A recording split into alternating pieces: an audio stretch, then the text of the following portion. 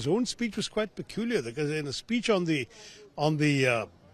motion of thanks to the President, a debate which was addressed by some 50 to 60 MPs, his entire speech was an attack on the Congress party. I suppose we ought to be flattered that he sees us as such a major, looming so large in his mind. But I thought that the nation deserved a little better. Yes, so it was a very political speech, and it's ironic because the President is above politics, and so a debate on the President's speech should be above politics.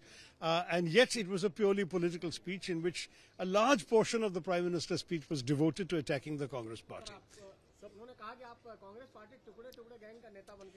This is something that I particularly find amusing because, as some of you may know, a few years ago, I am the one who actually called the BJP, the ruling party, to be the real tukde-tukde gang in this country.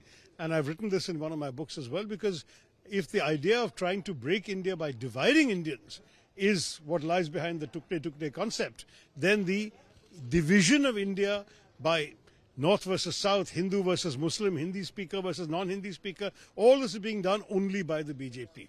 It is a divisive concept.